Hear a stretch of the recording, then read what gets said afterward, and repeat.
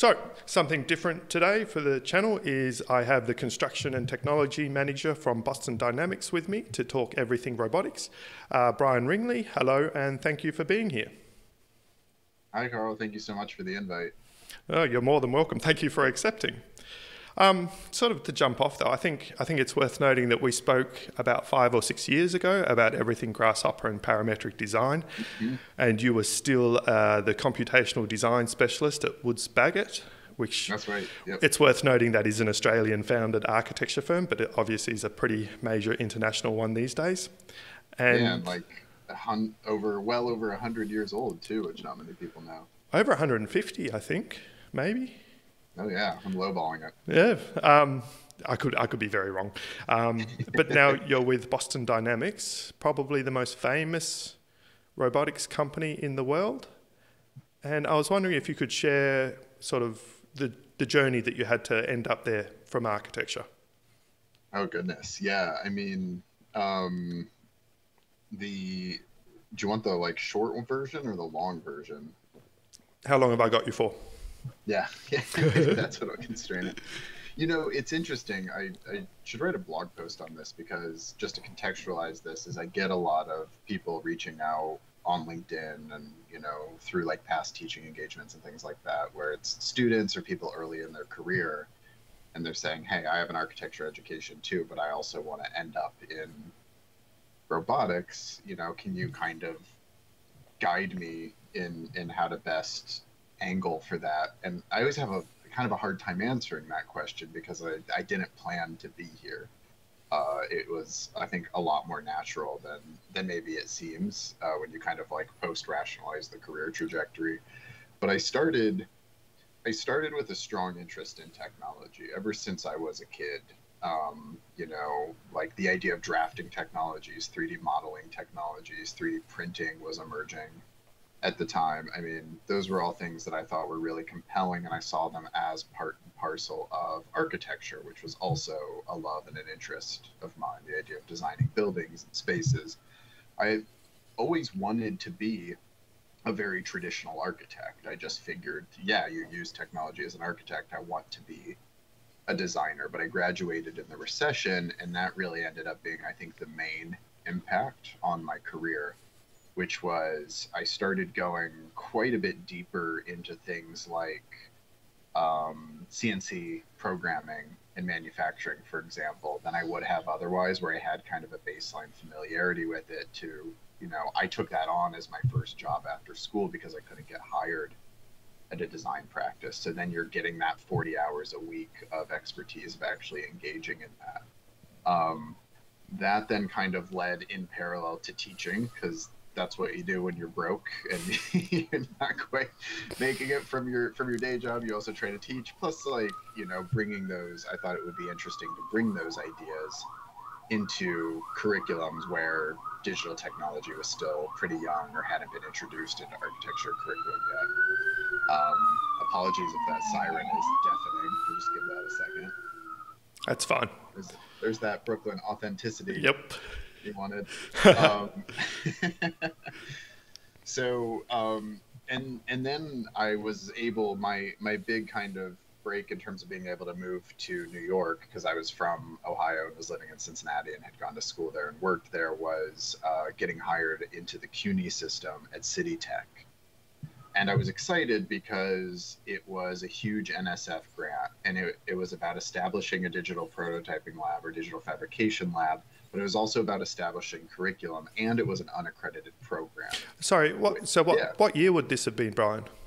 Oh, right. So working as a CNC machinist was like as a grad student 2008 2009, and then a few years after through the end of 2011, and then January of 2012 Yep. I moved to Brooklyn and started what we called the Fuse Lab at City Tech. Hmm.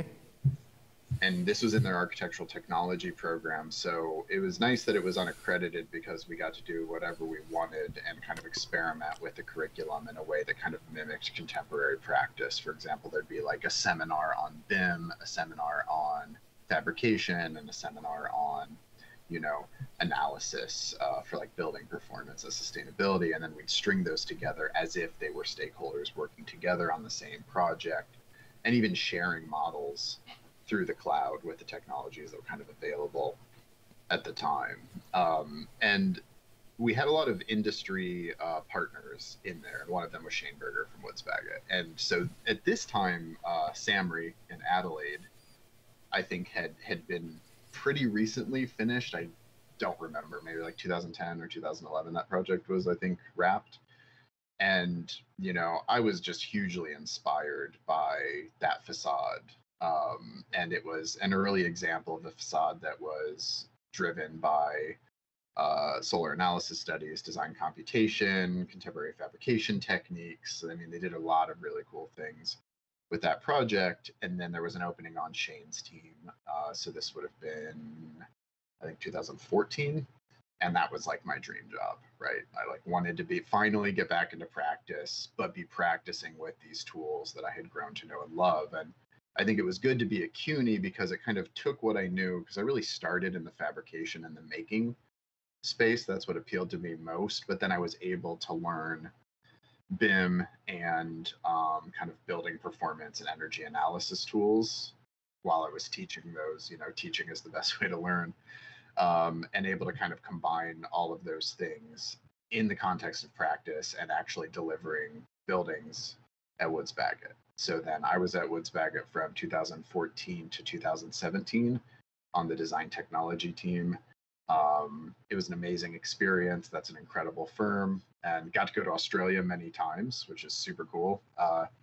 And in fact, my Qantas points are going to expire this summer if I don't book something soon. So maybe it's time to come back to Australia. Oh, good luck getting in. Yeah, right. If they let me in. And went to Perth twice, a place I never thought I'd go once and ended up going twice. So that was fun. But worked on a lot of really interesting projects. And actually finished the last project I worked on was a building called the 11th by Bjarke Ingels Group. So Woods Bagot did the scope for the exterior wall. So I had focused on a lot of stuff. Andrew Heumann was there with me, and we had developed some tools called Wombat for Grasshopper and Dynamo and Revit, and those are now, I think, largely open source and available and continued on and improved by that amazing team.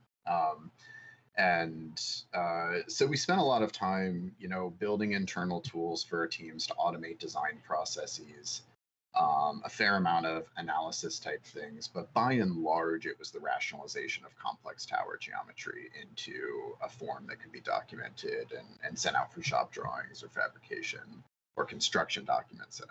So a lot of time in Grasshopper? I mean, so again, back to like building that expertise. I mean, that was probably the only time in my life where it was like 40 hours a week. Like, again, like just immersed in one way of working and one way of, so yeah, just all Grasshopper. I mean, with a dash of some Python scripting, C#.NET development for zero-touch Dynamo nodes, and Grasshopper library development. I didn't get too much into the pure Revit stuff. Andrew was much more skilled at understanding the Revit API than I was. And we were also, prototyping. We really believed in, visual programming as a way to do mature software development. So we were using like Human UI, a program, again, by Andrew that, that took like WPF and Windows UI elements and allowed you to control them in the same graph that controls the rest of the logic, such that we could present user interfaces rather than, the code underneath. Because, yeah, Grasshopper is accessible and kind of democratizes the ability to do design computation for a subset of professional practitioners, but it's still not something that is going to kind of jive with the way that everyone works, but most people understand a standard interface. Yes. So that really, we really prided ourselves on kind of having an interface first approach. We were by no means like UX designers or anything like that. A lot of respect for people who specialize in that, but we recognize the importance of not just the performance and the functionality of the tool, but the way that the user interacts with that. Andrew now is at Hypar, and I mean, a lot of lessons, a lot of things that we were promoting there, you know, and also led by Shane Berger, kind of as the visionary on the team, was this kind of importance of UI, but also this importance of you're never going to encapsulate everything in an automated routine. Mm-hmm. There needs to be a way to kind of jump between different levels of abstraction and ways of working. A common example being like direct manipulation of geometry versus like parameter manipulation, you know, like sliders versus actually deforming or, you know, modeling Mm-hmm. Mm-hmm. with geometry. Again, an idea he's continued on into Hypar, but we built some really, you know, unholy grasshopper rhino interactions that would allow people to do that. So I ended that project on the Bjarkingles 11th tower, which was, you know, an exterior wall project that we were doing construction documentation on, and it was a geometrically complex building. And you know, at that point in time, WeWork was really hot, and I had a lot of, you know, really talented friends working there. And you know, if I were working in architecture, you know, I could easily spend a career at Woodsback. I mean, there's so much opportunity there. They're doing a lot of amazing things. But what I realized for myself and my career trajectory was that there was just limited impact that you could have because of the way that design bid build works, because of the traditional kind of delivery models and business practices of any architecture firm, right? Not to single out, you know, one or the other. It's kind of a big industry problem. And the idea of getting to go to WeWork, where it was vertically integrated, where you could work on construction sites in factories, working on design automation tools, working with a sales team, working with designers, and kind of figure out how to make all that stuff work together, that was really compelling. So also while I was at Woodsback, I had transitioned from CUNY to Pratt, and had helped Pratt set up their. I had set up the first industrial robotic arm at CUNY, like a little baby IRB, ABB IRB 140, a little metal grub. It's so heavy but so small, so much steel. And then we set up a couple robot arms. So this was led by Mark Parsons, the Pratt School of Architecture. I was brought on to just specifically to write some curriculum for the robots in the graduate school, graduate architecture and urban design program, and you know did a fair amount of stuff there, like looking at material systems and things like that. So I don't want to go off on too much of a tangent, but there was this kind of professional practice trajectory, which was design computation for a little bit of analysis, but mostly geometric rationalization. And then there was this other vector where I was working directly with robots and thinking about, you know, custom tooling, manufacturing processes, and computation for fabrication processes. Not super different. In one, we just had the ability to actually make something, physically make something at the end. So it's more tangible as a pedagogical exercise. Whereas in practice, it was like, well, at some point, you know, the head's going to get disconnected from the model, and then we don't have scope for manufacturing. So what was nice about WeWork was like, let's bring these things together. So let's work on design automation tools for something really common in our kit of parts, like the storefront system, the interior aluminum and glass partitions. Let's do like design automation stuff. And again, Andrew Human's there, driving the design automation side of things, doing some really innovative stuff there, you know, helping us think about spatial modules as they relate to both the, you know, the sale of the space with desk count and the function of the space in terms of like a SKU mix and the floor plan relative to an existing condition, and then downstream to manufacturing. So I was on the construction automation team. We were focusing largely on the factory side. So how do I get design orders into an ERP system? How do I get instructions or setup sheets into machine operators' hands? We had a lot of customized aluminum CNC machines that could kind of make parts to order.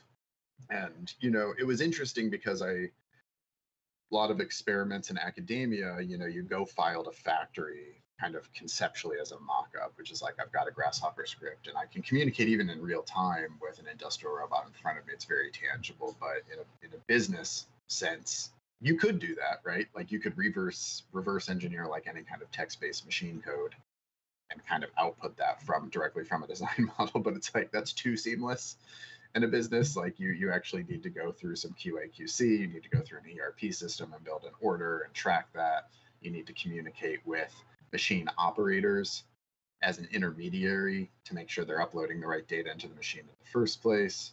And that was really eye-opening. I mean, it seems obvious in retrospect, but just kind of went in there gung-ho, like you can do anything with Grasshopper and code and CNC and blah blah blah. So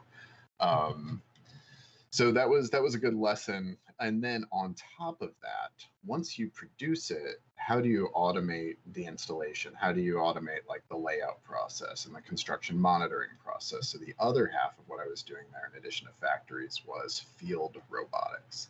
And this is really what drew me to WeWork, was like, ooh, robots other than industrial arms. Cool. Well, let's not get carried away.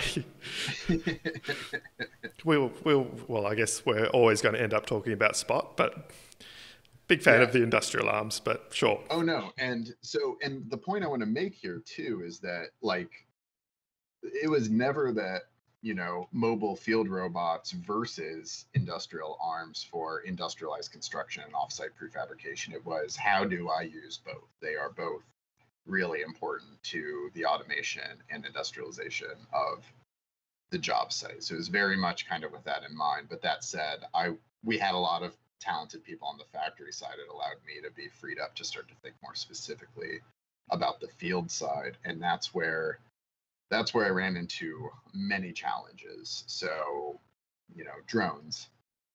We had some drones back at CUNY, the old Parrot styrofoam ones. I don't know if you remember those. Oh, absolutely. Yep. Those were kind of like the first like affordable ones that everybody started flying around.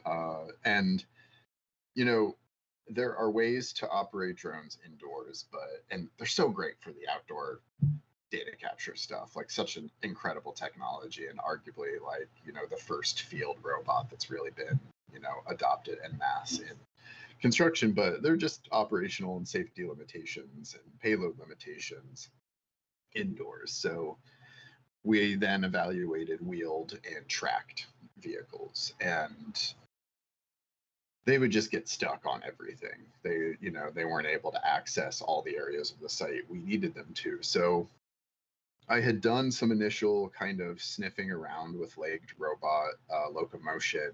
When I first joined WeWork in like 2017, and my report was like, here's what Agility Robotics is working on, and here's what Boston Dynamics is working on.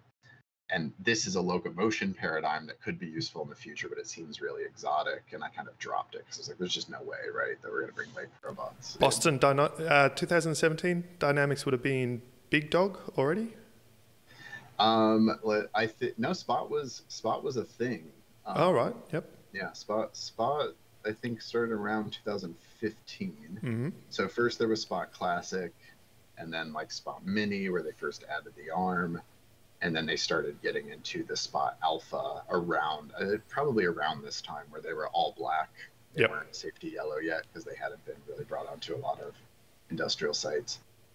And so I kind of dismissed it. It was like, I want to acknowledge the fact that this is a locomotion paradigm, hexapods, quadrupeds, bipedal humanoid robots, but that's probably not what we're going to see on a job site. But then I was like, oh my God, I can't get any of these wheeled or tracked or flying robots to do useful autonomous data capture on my job site. So the point too, like the business problem we were trying to solve, was that we had acquired a few general contractors. They didn't really have robust data capture processes. We're supposed to be a data-driven company. We wanted automatic, work in place quantification so that we could make sure the projects were being managed on time and on budget. And we were building a ludicrous amount of square footage year over year. Mm-hmm. And, any little bit helped.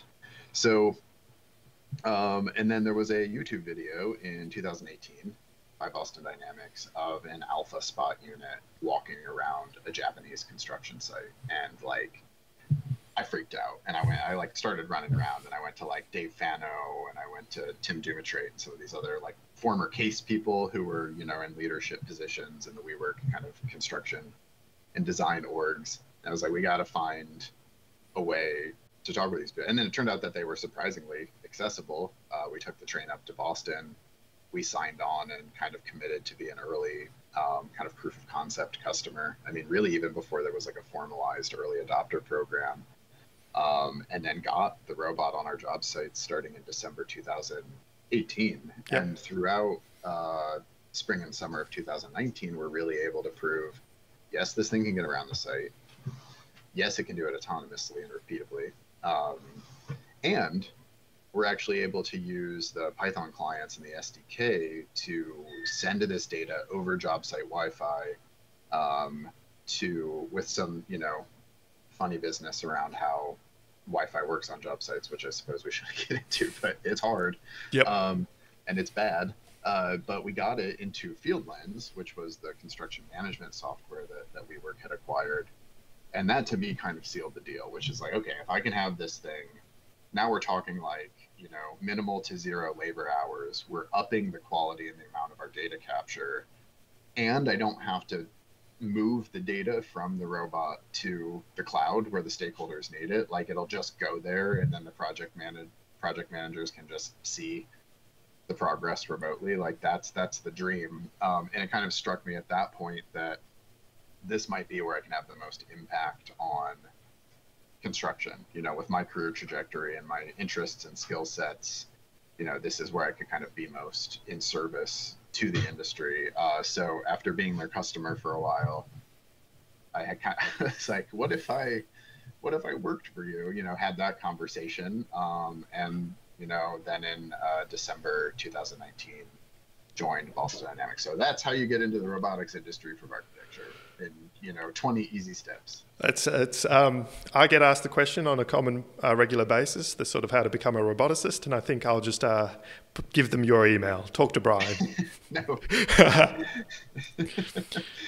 So now that you're with Boston Dynamics and you've been there a couple years, what's the biggest shift in your sort of day-to-day, shifting from a traditional architecture firm, as traditional as Woods Bagot can be, obviously it's a large-scale firm, through the WeWork time and then into Boston Dynamics?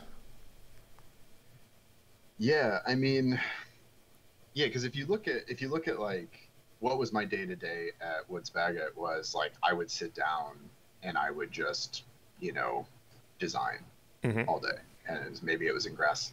Most of the time it was project work, like doing some kind of grasshopper, resolving problems or modeling issues, workflow issues on an ongoing project, with a kind of smattering, which was like if there were breaks between projects to kind of consolidate like the learnings from that and develop training curriculum or start to develop tool sets to automate ourselves, right? Just to say, okay, everybody keeps trying to make rectangles out of twisty towers. There's probably a way to make a button for that, and then kind of distributing that and training the firm. So it was very much like, from 9 to 5, I knew exactly what I was doing. I was just kind of heads down and deep focused work. And then I was like a psycho, and then I'd go off in the evenings and like teach, 3 classes or whatever, but because that's the New York hustle. And then when I went to WeWork, it became, without going into the ways in which WeWork was managed and, kind of how scatterbrained things could be sometimes at that scale when you're growing that quickly, the work became much more about research. And I'm not, I never got a PhD. I have a graduate degree, I have an MArch, but research is still something of a, something that I don't feel like I'm formally trained in. So, there was a great team there led by Daniel Davis doing a lot of kind of user-based research, and they had data scientists and sociologists and just an incredible like team. And I learned a lot from them in terms of like how to do good research and how to frame research, and then specifically working with other people to figure out how to frame that in the context of what was often how do I estimate ROI for construction robots. So there was time, creating pilot plans, research plans, trying to estimate ROI costs, understanding costs, right? So doing a lot of internal research. How do we procure materials? How is labor charged? It's like simple things, which is like, all right, I'm going to, test this drywall finishing robot to figure out how much, savings there are. So let's see how much we spend on drywall finishing labor. And then you go to the project manager in that region and they're like, oh, well, that's just a unit cost where like labor is inclusive. And then you're like, oh, okay, so we don't know how much of that is labor. And it's like, well, there are some industry surveys and standards that suggest that this is a very labor intensive trade. So maybe it's 80%. So you end up, saying, okay, 80% of the unit cost is labor. And then, now what are the robot's capabilities? Like which types of walls can it finish relative to the types of projects we do? So maybe it's like 80% of that unit cost, but then it can only do 50% of building surfaces. So it was a lot of like that type of math.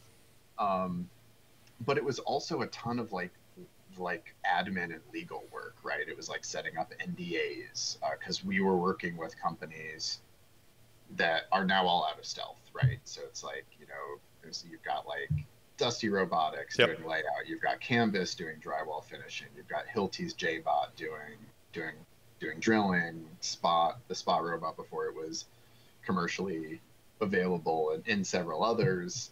But at the time, everything was super stealth. Like there were a lot of like NDAs, and then there was also a lot of agreements about data privacy and thinking about it was just like so much time with lawyers. But I learned a lot there too, actually, about IP law and real estate law and like robotics ethics and stuff that has actually served me well. But it was insane how much of my time was spent doing that. So my time became very scattered and fragmented. It was not focused work. Like occasionally I could focus on kind of doing like ROI calcs or summarizing a report of how a site specific pilot had gone. Or even to develop like, Grasshopper became something that I went from using 40 hours a week to something that like just became a quick prototyping tool, which actually speaks to the benefit of knowing something like that, which is I was like, I need something that can quickly visualize like what coverage we're getting of our drywall by this robot. So it could be like, okay, whip up like a quick interface where you input the robot parameters that we knew. And then maybe you have a scale relative to, that robot manufacturer's roadmap, right? So we can project future value. And then like some interop stuff to just pull the relevant families from, and we had all sorts of sweet BIM tools and access to data too, right? So I could just like dial up whatever project and whatever like family type or element type. It really served me well as like a quick prototyping tool, but became something I used like 1% of the time instead of 100% of the time. Now in my role at Boston Dynamics, I'm a product manager. So again, another thing that I wasn't formally trained in. So I'm using components of what I knew as a designer, I'm like so reluctant to call myself like a coder now that I'm around like the world's, best engineers, but, as somebody who fiddled with design computation, and the learnings from kind of the research, the research and kind of framing things in terms of like, everything was about value proposition. A lot of what we called, well, I don't want this to be too pejorative, but like a lot of times in academia, like the research is like, can I expand the design space, right? It's like, how do I achieve freedom of form with a particular material? And I think that's totally appropriate at that level, but research at this level was like, how do I save money? Like that's all that matters. And that's really serving me well in the role of a product manager, is to kind of identify, who's buying this? What's the pathway to market? What do we really need to be focusing on to add value to what are primarily general contractor customers for routine data capture and project management? And then how do I work with our engineering team to facilitate that feature development? And it is so fun to work with engineers that are this talented, where like they can do anything, right? It's like not a matter of like if they can do it, it's a matter of prioritization. And that's really where I come in, which is to make sure that the trajectory is hitting in the right way for the construction worker. Super interesting. I've sort of danced around it because I didn't want it to be the immediate sort of point of topic for this conversation. I really want it to be focused on sort of the architectural side as well as the journey into robotics from someone similar to me who started as traditional architecture at school. But can you sum up Spot for me in a sentence for maybe those who haven't been lucky enough to play with one or seen one? Yeah, Spot is a 4-legged robot, often referred to as a robot dog by our customers, which I don't mind at all. And it is an agile mobile robot solution. It can take a sensor of your choice anywhere in your dynamic environment and then upload it to an integrated application of your choosing. So we really see it as an agile mobile robot solution. And primarily kind of a, we now have the arm, and we're moving into all of these manipulation use cases. And we also recently announced the stretch robot in the warehouse space. So there's a lot of manipulation work, robots actually doing things and interacting with the physical world. But by and large, the problems that we're solving in construction are all about sensing. Yep. That's a perfect lead into my next question, because the main feature I see that people are using Spot within architecture and construction is in data collection, primarily in different methods and technologies of scanning during construction administration. So when the building site is up and running and, the guys are on site and manufacturing the model, which is a very particular sort of position of a building's life cycle, very early after the design phase. Do you think that the role of Spot or future autonomous robots could even move towards influencing architectural design or areas outside of construction? Yeah, I mean, I suspect so, but perhaps not in kind of the obvious ways, right? One question I get a lot is how do I design differently to accommodate Spot? The issue with that question is that Spot is designed for human purposed environments. Spot is a solution that where we're saying, you have environments that are designed for robots, like warehouses and other logistics spaces, right? Where it's like the building is a machine that accommodates automation. But what about the rest of the world? Yep. And the rest of the world is a really tough robotics problem, and construction sites arguably the toughest. Because they change every day, and there's stuff on the floor, and there's dynamic obstacles, and there's a puddle that mixes with sawdust and becomes a weird slime, and then freezes, and it's you name it, it happens. It's crazy. So we think that the construction environment is an excellent example, kind of a lens through which you can evaluate advanced autonomy and autonomy that functions in the real world, which is where people need value. And this is why robots haven't really come into construction sites at a scaled way, right? There's a long history, as far back as the early 80s that I'm aware of, where, lots of contractors have been testing automation on site. But in terms of something that you could deploy at scale in interior commercial construction environments, Spot is a real breakthrough and a real differentiated technology. So my kind of response to how it impacts design is the goal here is not only to drive kind of design intent and design QA/QC deeper into the delivery process by connecting models to delivery methods, both in the field and in the factory, but to establish a feedback loop with as-built conditions on a continuous basis. So for somebody managing the job site, like the general contractor, you're saying, I just need to know, I need to stage materials, I need to stage teams, I need to stay on schedule, I need to pay people on time. It's all about managing the site, and that's worth, a bajillion dollars, and that's really where the focus is. But, for architects, you could say, especially once we hit CA, what if we always knew exactly what was happening on site without leaving our office? What if we had this kind of advanced, like, telepresence, where we could navigate around a job site using our human operator minds and kind of hone in on things that we need to understand. But also, what if that information was just present in the model in which we were working? And so I think that it could be a fundamental change to the way that designers work, because you would always be working with current as-built information, which never, ever aligns with the design model, right? And this is another question I get from designers is, can I path plan or drive Spot with BIM or with my model? And it's like, well, yes, you can use our SDK, and there are ways that you can do that, certainly. Would I do it with a typical Revit model? I probably wouldn't trust it. And we spent a lot of time the other thing that I really got out of WeWork was working with like a world-class reality capture team, understanding what it takes to survey a site, to register a point cloud with the right tolerance and accuracy, to distribute that data to stakeholders, and then for stakeholders to be able to use that data to kind of, make corrections or understand what they needed. But the other thing I noticed was that there was a huge bottleneck, which is BIM wasn't really designed for the continuous provision of reality capture data. Anyone who's worked with a point cloud in Revit is just like, I've got this huge, unwieldy, hard to visualize thing that I'm basically just overlaying on top of the rendering of my BIM elements and just looking manually to see if there's a deviation or a mistake or things like that. And we don't want that to be the case with Spot, where you're getting more data than you can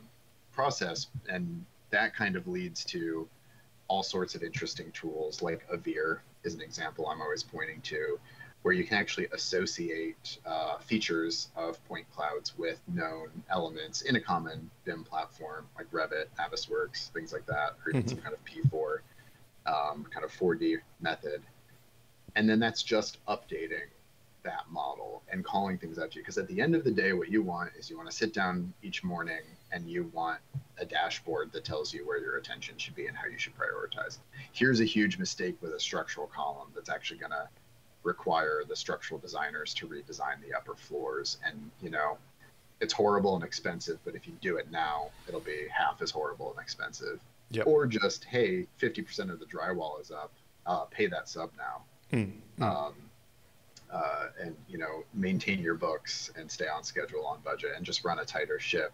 And ultimately what this builds toward too is a continuously as-built model with historical data, right, where you can scrub through over time and understand not only the conditions of something kind of at a previous point in time to compare to another point in time, but also to be able to get data points that won't be visible or easily accessible later on, like the decking and the rebar within a reinforced concrete slab, or the interior of any wall for the MEP systems. These things are really valuable for the owner, as the owner looks to take this data set and transition it into some kind of digital twin or operational model. And that I think could be an opportunity for architects as a service. They have strong priors in data management in BIM, but the GC operates the site. The GC tends to be the one investing in technologies that capture that data. But the thing about Spot is kind of doing, and if I could draw a kind of awkward parallel maybe, or clumsy parallel between what Grasshopper did for design computation, essentially like what Spot's doing for reality capture, which is it makes it so damn easy to routinely laser scan a space. Or I think about it like just like setting up a tripod and like leveling a scanner and then like hiding behind something so that your body doesn't get caught in the scan, and then you're bored so you like play a game on your phone for like 8 minutes. And then you don't realize the scanner finished, so you actually wasted a few minutes, and then you go and you do it all over again, and it's like, no, just mount it on this machine. This machine will go around to the exact points you specify, automate that, and it will also send that data to a remote network location, right? So it's taking care of that problem that I had identified all the way back in the early research at WeWork, which was, we've got to get this into Field Lens, or I've got to get this into BIM 360, or I've got to get this into Hollow Builder or Trimble analysis tools, right? There are all sorts of ways that, because the data itself doesn't matter, it's got to be contextualized in some kind of like UI and software paradigm where the user can run analysis to get the kind of insight and reporting that allows them to then take some action that in turn makes them money, right? So bearing all of that in mind, that's also why we're now trying to frame this robot as, if you frame it as a complete solution, then it's the robot is sensing the space, is handling the transfer of that data to the remote network location, and then we're partnering, right, building an ecosystem with all these technologies that already existed for analyzing that data. But now all of a sudden you actually have the amount of data to get more value out of those things, right? Change detection algorithms and machine learning with computer vision, those work better if you have more frequent data sets and you're not trying to understand the difference between, demo and all your partitions are up and drywall finished versus like demo, like partial framing, full framing. So it's a symbiotic relationship where the more data you collect, the more you can kind of drive those tools and get value out of those analysis tools. And the more those analysis tools become valuable, the more people want to go out and increase that data capture. Yep, absolutely. I think this touches on the sort of the scale of sites where we're seeing Spot being adopted already by construction companies and the Yeah. like, and they're all of a very particular scale, which I would say is quite large, because obviously they're the rooms where the most data can be collected and there's a lot of savings to be had. Do you see potential at smaller scales within architecture and construction? Yeah, I don't think there's, within reason, I don't think there's any particular size where it wouldn't be valuable Hmm. to be doing these things. I think it's one of those like potentially false data correlations where you think like, oh, the larger site is more valuable, but people with larger sites have more money and larger budgets to invest in new technologies, and of course then can leverage that at a scale to increase that return. So it kind of remains to be seen. But one of the things that I'm excited about is we're seeing Spot kind of operate at all phases, right? From, just walking around on dirt and gravel to walking through finished buildings. We're seeing like large horizontal sites like breweries, like what Pomerleau was doing in Montreal when they became a customer. And then we're seeing what Turner Construction is doing, taking it to various high rises in Manhattan. Hmm. So I don't think there's a limit, but I do think that the larger projects have bigger budget, more wiggle room, and also have bigger owners who are kind of innovating in the sense that they're asking for new things, right? They're the ones who are going to be asking for the operational model or the digital twin. They're the ones who are going to increasingly mandate not just due diligence reality capture, for example, like, capture demo conditions and capture a final as built, but continuous reality capture, which is I need that historical data. I want a point in time understanding of progress Hmm. um, throughout the cycle. So yeah, it's hard to say what ultimately will drive it, but yeah, big sites, big owners is definitely where we're starting. It's not the cheapest of equipment, that's for sure. No, yeah, and I think that we went through a lot of interesting exercises in the pricing of the robot. One of the things that I comment on sometimes is like this is an industrial robot, Hmm. right? This is and it's completely like innovative and groundbreaking technology, decades in the making. This is not like a consumer electronic. And I think part of the confusion is you have like a segment of people who have been kind of robotics enthusiasts, like, oh, I wanted to buy one of these for my house. Well, that's not like probably the best environment.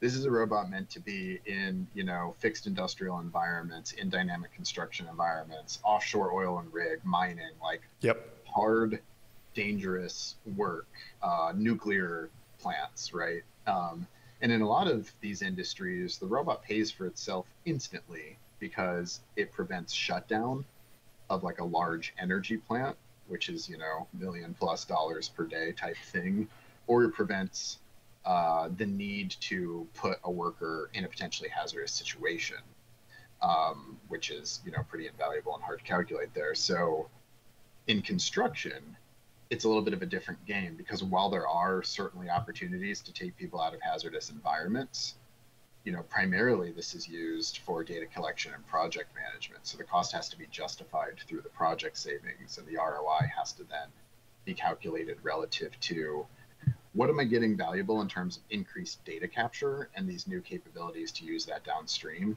to actually make better decisions. And then also how am I reducing the labor hours required to do that? And then also secondarily to that, now I'm freeing up labor to do other more valuable things. What are the savings from that? So it's a little bit more of a nuanced. It's not just like I didn't have to shut down my nuclear plant for an inspection and I saved, a ton of money and I can buy a bunch of spots with that. It's a little bit of a, there's a lot more pencil and paper at it, but, we're finding that with the early adopters, at least through we started that I think in earnest in January 2020, and then Hmm. dealing with all the COVID interruptions, and continuing on now into kind of a larger construction market with like something like 500 spots out in the world across all industries. That value is there. People believe people believe in that and are kind of proving that out step by step. Yes, I can capture more, better structured data. Yes, I'm able to dramatically reduce or eliminate the labor hours required to do so and reallocate that labor to higher value tasks. And, you know, this year we're really kind of digging into that full solution, which is now what do you do with that downstream? How do you leverage that data to make better decisions? So we've got the integrated Trimble solution where you just go to Trimble and you say, I want a laser scanning robot. Like, that's it. And you get the spot, you get the scanner, you get the mount, you get the protection, you get the tablet controller, the software, all in kind of one neat little package, which is great because, you know, R&D people love to nerd out on like Spot and the SDK and like doing custom like mechatronics for like payload engineering and stuff like that. But your average general contractor is just saying, I need a solution to a business problem. Oh, here's an off-the-shelf product. Perfect.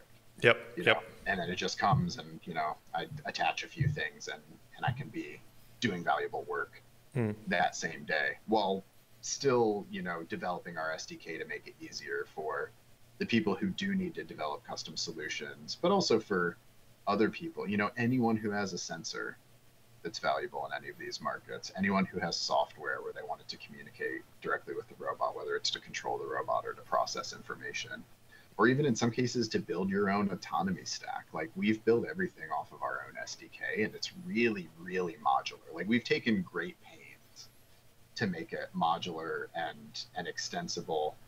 And, you know, we've got people who come in and, you know, they could just swap out entire components of that. And that's great. So like, we're just saying, you'll always have that like base performance of agile mobility and dynamics. And, you know, this thing's going to be able to, you know, catch itself if it slips and go up and down stairs and things like that. But anything else on top of that can be fully customized. And if you don't care about that, and you're just trying to solve a problem and you want to buy something, well, you know, you can go to Trimble and buy that solution, or you can work with one of our other, you know, integrations in this market. You know, we've got stuff with Drone Deploy where people are combining spot data with data collected from drones and doing 3D reconstructions with photogrammetry. We've got Hollow Builder for, you know, customers who by and large, you know, the GC isn't necessarily coordinating in 3D, so they're doing a lot of 360 photo documentation with something like Origo Theta or an Insta360 handheld camera, and they just want to contextualize that still image data or those kind of video stream data pieces to documentation, right? Because that's the other thing, is like BIM doesn't always and often does not survive the end of the design scope. So a lot of these general contractors are working off of, you know, document sets, 2D information, but there's a lot of smarts around that 2D information now. HoloBuilder, Structured Site, and OpenSpace all have AI tools that can essentially process and semantically recognize building elements from, you know, 3D imagery data, and then essentially like update the plan with markups. And it's like kind of a funny use of technology to like be adding like that advanced level of AI and computer vision on top of PDFs. But that's where the value is today, right? So, you know, being valuable today to customers and how they operate with a mind on tomorrow, where we're moving into more BIM, more 4D construction, digital twin and operational models, you know, really trying to have a nice balance there. So now that Spot is in the hands of a lot more people than it was a year and a half ago, have you had any customers that have really applied it in a manner that surprised either yourself or others at Boston Dynamics, that maybe the team just it wasn't obvious until someone else sort of did it? Yeah, that's a great question. I mean, there's all sorts of stuff. And unfortunately, I probably can't talk about a number of those things, but if you think about like the kind of wide array of industries we're serving, like we have people in entertainment, right? Making the robot dance. We have like YouTube influencers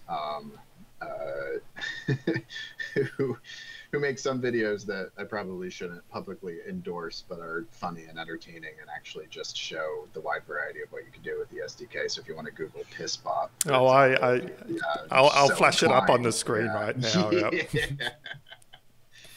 But like, I mean, if you can get past the kind of crudeness of the video, I mean, there's some real like engineering brilliance at work there, and And it just shows like how accessible that SDK is, and that's like an application with, again, machine vision and a robot going around and interacting with physical things in the real world, in a way that would be very difficult to do with any other kind of robotic platform. So yeah, in construction, I mean, the surprises aren't like, oh, I didn't expect you to use the robot like for that completely different use case or anything like that, because we're all zeroed in on where the value is, and it's just like fairly obvious and kind of honed in and focused on that. But at the same time, we get these like pleasant surprises. Like I remember the first time I saw the robot walk over top of pre-pour decking and rebar mesh. Was a video, like a cell phone video that our customers at Hensel Phelps showed us from the San Francisco airport project. And I had been telling customers that Spot could not do that. I was like, don't do that. Like I had specifically, and I was like, oh, it does that. We just didn't realize that those capabilities were already kind of baked into the underlying performance, and that we didn't have to, refine that particularly for that type of terrain, which is great, right? That's what you want. So we get happy surprises like that where the robot does remarkably well. And again, that's really its strong suit, right? It's like handling any terrain, balancing, the fact that, and then we took, when we had the robot out with the X7 laser scanner, which is a fairly large and heavy, by comparison to like a Rico Theta or something, payload. And again, just walking over pre-pour decking more easily than I could. Like it was nothing. Walking up and down stairs, walking up and down temporary like plywood construction stairs that are a steeper pitch than like normal stairs to code. So those are the types of pleasant surprises, which is just like how mobile this thing is, just kind of by default, and just coming up against things that it's never really encountered in the lab, but because there's such a robust solution to that in the underlying technology, being able to handle it. Over the last 10, 15 years, we've seen a big uptick in schools of architecture sort of incorporating robot labs and parametric design that comes along with that. Do you think we're going to see, or maybe there's cases that I'm not aware of, but do you think we're going to see the Spot included in some architecture schools? When architecture schools, I think, stop overly fetishizing making something, perhaps. And so what we're seeing right now, and I wrote an article in Architect Magazine kind of about this, which is, and I was certainly guilty of this too, which is architecture curriculums kind of, there's this mythos of the master builder. And a lot of it, again, pedagogically, it's to take a larger workflow with multiple stakeholders and points of friction and to simplify it, to teach a lesson about, how can I go directly from a design model to a machine? Like I mentioned before, like the way we did that at Pratt, you could kind of close that loop, or at CUNY, you could close that loop. And, at WeWork, setting up the factory, it's not quite so simple, nor do you necessarily want to take on the risk associated with certain elements of that scope, even if you could do it. So I think there's this focus where, like, when I talk to, that subset of academics, they want to know, like, well, what can I build with it? What can I fabricate with it? And, in my mind, I'm like, I understand that. And there's no reason you can't experiment in that way with the robot and the new manipulation arm and things like that. Have at it. I'm sure there are things that will surprise me and be, like, very interesting for the industry. But I think there's a total preoccupation with, like, I have to fabricate something, even though means and methods are not part of an architect's work. So, if we step back, we can kind of say, again, what is the value to establishing a data feedback loop? How well do I understand reality capture, right? Like, is that part of a, architecture fabrication lab? In some cases, there is metrology equipment. And I actually think it's an important lesson even for fixed industrial arms, right? Some of the most advanced industrial automation work cells aren't just going to rely on the kinematics of an arm, because even with that, real world forces will still deflect, as you well know, especially working with certain types of materials. And you might need to course correct. You might need to use LiDAR or vision, some kind of metrology, and build that into your feedback loop for the robot. So like on a kind of broader scale, that's really what I think Spot has to offer, which is, I've got all these really interesting computational models, but they're not adequately augmented in real time or near real time with the as-built conditions, and I can't react to that. So I think there is a body of research in architectural academia about that feedback loop. Some of it's with industrial arms, some of it's with like VR and AR, and I think that's what Spot has to offer.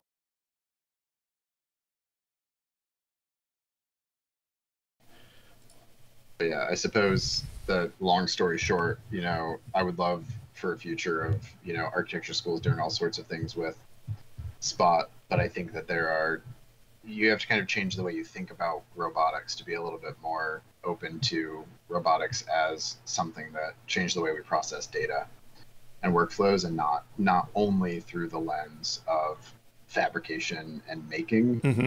And I think that's why we see construction management programs. There are several that are doing really interesting research with Spot, publishing academic papers on things like position repeatability for data capture.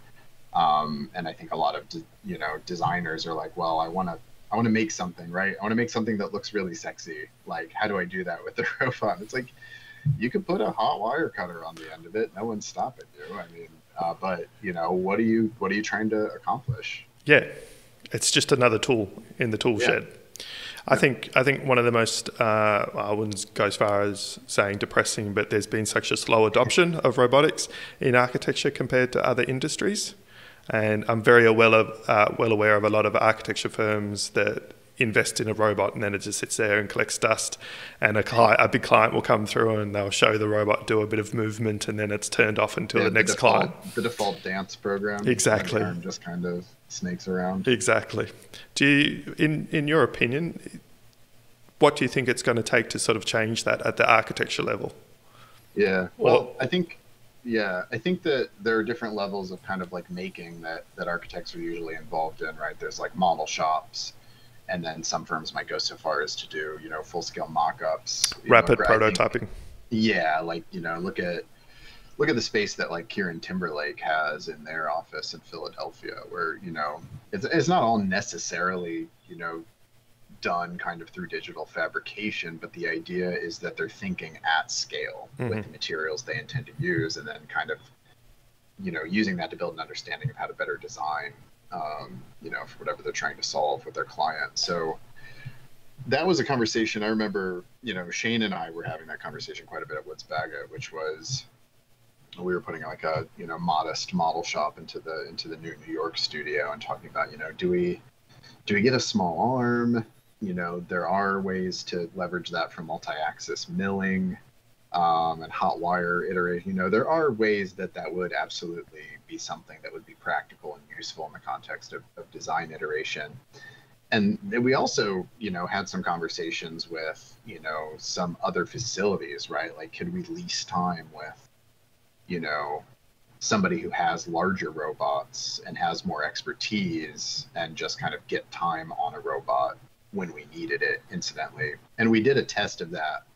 Actually, we found a place in the Navy Yards to machine. It wasn't for one-to-one prototypes, but it was to do some complex tower models where they had really ambitious, forms that were really hard. Like, we actually found a few things where it was the most cost-effective way to make a 6-foot tower model was to robotically machine it, which was delightful to me. I was like, oh, this is actually we're not just doing this because it's fun and cool to do. Like, this is actually the best way to do this model. So we did actually go to the Navy Yard and get a few models built with a robot. So there's certainly an appetite for it. But I think it tends to stop at that prototype level because it's just out of scope. Yep. So then it's really about building, and it's not literally I am going to use a robot. It's understanding downstream industrial construction methods such that I can design better for that, right? Like, how do if I'm a designer today and I'm operating in your typical ecosystem of Rhino, Revit, Grasshopper, Dynamo, is it any different to use those tools for a modular or prefabricated construction than it is for kind of a stick built or traditionally constructed building? Probably yes, but I don't always hear things discussed in that exact context? Do I just have different Revit families that are preloaded, right? Like how does that, and like what is the change on the computational design approach? Do I start to think of things as kits of, this is, you know, something that like in teaching design computation is like, yeah, you can have a slider that goes from 0.000 to infinity, and you can have as many significant decimals as you want. But often you want there to be discrete stages. Like, you know, this slider for my, I don't know, facade panel size can only be 2 or 4 or 6 meters. And that, I think, is something that there isn't enough focus on in design computation, is like tuning the model's design space to modular increments such that it facilitates downstream industrialized methods. Because there's kind of a school of thought which is like, well, digital fabrication allows me full freedom of form, but we know that that's not true. There's always some kind of constraint or friction on how that thing manifests itself as a physical material or artifact in the real world. And I think that if you can drop the obsession with form aside and just think about economy of manufacturing, then a lot of it's going to come back to like some pretty simple notions around modularity. But guess what? Working with just rectangles and modules in Grasshopper is actually just as challenging as it is to work with like radical freeform design. You know, Andrew and myself and many others at WeWork spent a lot of time automating rectangles and plan layouts and modules for walls, and it's still really challenging just in terms of like the implementation of the code and the logic, and it's really intellectually fulfilling too, because you know that this is going to have a huge impact. You know that this is going to manifest itself as real functional space, and you're kind of also moving from the obsession with form and kind of facade articulation kind of moves you from the outside of the building, right, kind of the artifice of the building, to the, you know, the actual interior modules and spaces of the building that the end users inhabit. And I think as designers, we're often like several layers of abstraction away from that end user because of, you know, speculative real estate and various other delivery practices. So touching on that and sort of wrapping back to where we sort of started with the architectural student side, what kind of people do you look for at Boston Dynamics? Is it common to find someone with an architectural background or more traditional programming, computer science? Yeah, you know, it's funny because, you know, I'm the project manager for the Boston Dynamics construction market, but also for the integrated Trimble solution. And then my counterpart, David Burchick, he's ex-architect, right? He has that education, you know, at his level, and we're working together. And then, you know, he has some colleagues that also went to design school. So like when you get in companies like this, you actually realize they're more multidisciplinary than you think, especially when it comes to kind of all the teams that surround the core engineering team. Like if you want to be an engineer at Boston Dynamics, you still have to be we still want a very talented robotics engineer, right? That's the core of our mission and what we do. But there are other opportunities too. Like we're right now, I don't know, you know, I assume this video is coming out, you know, fairly soon after this, and that these job positions will be open, is we're looking for field applications engineers. These are engineers at the applications level. You know, how do I connect the Spot SDK to, you know, other types of software in the construction environment? And, you know, visiting customers, and they might have a new type of camera or, you know, thermal imager or some kind of sensor to connect to Spot, and you're figuring that out. And, you know, I would really love to hire somebody who has a ton of skill with .NET and desktop stuff, but who also has kind of domain experience and understands the value of why we would connect data from a robot to construction and design software, whether it's, you know, there's all sorts of stuff, right? There's your kind of like Procores and your Autodesk ecosystem, the stuff we're doing with Trimble, reality capture as a space, all sorts of document management, construction management platform. You know, it's a fairly mature market out there. And there's a lot of work to do in making those connections and facilitating those with partner developers. end customers. So that's an excellent opportunity for somebody who has, if you have Python chops, because our SDK client is in Python, and you have .NET chops to write like C# desktop applications in a lot of these things, and you have domain expertise and an interest in robotics, like you don't have to be a roboticist. Like that's a way to get in the door and kind of build that career path. So, these opportunities do exist for those who are looking for them and who have but you kind of have to have this varied background, right? And you get that varied background from working several jobs and kind of following your interest over, years and years. And that's why, back to the original question, like, how do I get a job in robotics? It's like, well, again, it's a bit difficult to plan for that, because like the person I'm looking for right now would probably have worked either a construction VDC job or maybe an architectural BIM design job, would have maybe been involved with reality capture at some stage, would have done some coding at some stage. You're talking probably 2 or 3 different jobs to build the kind of varied background required to fit the bill. Yep. So do you think programming is becoming more important at the architectural student level? Oh man, yeah. So that's the age-old question, right? Because I'm not somebody who's like dogmatic about like all architects must know how to code, and I love no code. Like I love Grasshopper. I love things like if this then that. I love platforms that let me set up automations between my Gmail and Asana without using code. So for me, design computation is a kind of, it's a critical lens, right? It's a way of thinking about the world. It's a way of thinking about processes and workflows that tends to break problems down in a very kind of discrete, logical way. You understand data flows like inputs and outputs. That kind of core understanding of how to break a problem down into a kind of data flow is actually really great, right? Because on one level, you could be doing, a Grasshopper definition. On another level, you could be doing like a lean workflow where you're doing like current state versus future state mapping of, again, how do I deliver, how do I go from raw materials to, structural beams on site or something like that? Or in the case of the WeWork example, like how do I go from a design model to the manufacture of storefront to layout and placing that on site, and identifying gaps and being able to focus and solve those gaps. So I just think it's, it's the same way people talk about architecture education where they're like, oh, it's a design thinking, right?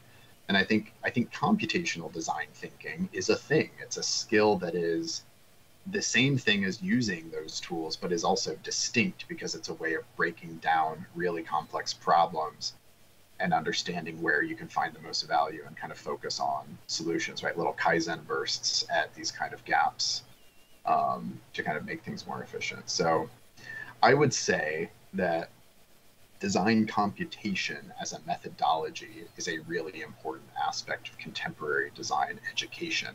And that is distinct from saying that everybody needs to learn how to code. It's an interesting topic because back when I was teaching Grasshopper in Tasmania, it was the first question, first or second years would take computational design, that why I came here to study architecture, not programming. Why are you teaching me this? And I think it's the responsibility of an architecture school not necessarily to teach everything, but to introduce as much as possible, because everybody has their own methods and their own niche to find. Yeah, and also, like, I didn't take a single design computation class in school, and I'm fine. Like, that's the other thing about this is, like, a lot of it just boils down to the curiosity of the student. And, so much of being a good teacher is the ability to see each student as an individual and understand what motivates them and just feed that, right? Yeah, it's a really complicated question, but it's a lovely debate to have. For another time, perhaps. Yeah, that's another episode. Well, look, Brian, I think I've taken up enough of your time. I would like to say thank you very much. I'm sure my audience will appreciate your time and your insight into robotics and your work at Boston Dynamics.